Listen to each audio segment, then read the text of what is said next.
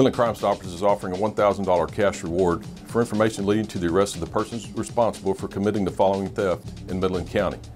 On January 9, 2019 at 11:35 a.m., deputies responded to the 4300 block of North County Road 1140.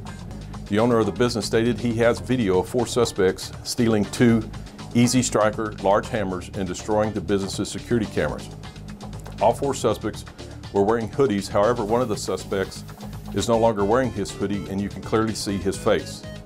The video of the suspects can be viewed at MidlandCrimeStoppers.com or our Facebook page at Midland County Sheriff's Office/Texas. If you have any information about the suspects involved, we ask you to call Midland Crime Stoppers at 694-TIPS. You may also leave a secure tip online at MidlandCrimeStoppers.com.